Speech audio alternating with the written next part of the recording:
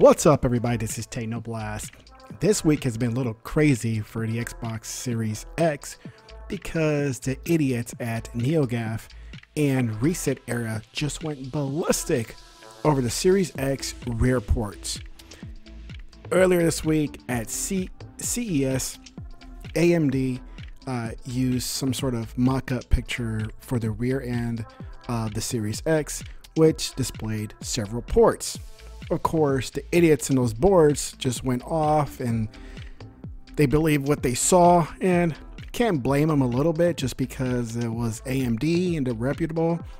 But at the same time, I don't like seeing things from third-party vendors. I'd rather see it from the actual company, which is Microsoft. And since they didn't show me anything yet, then I don't believe any other company.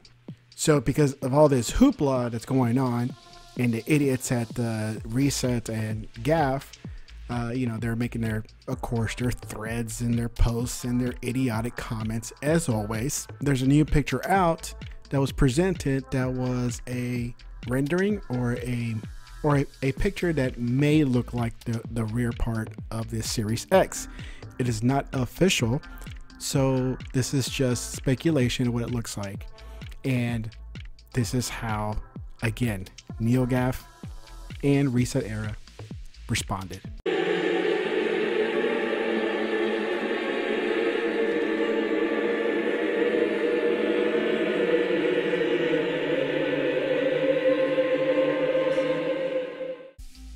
And like I've said many times, when a new product comes out and it's not officially from the company who's developing and making this product, then everybody else doesn't matter to me.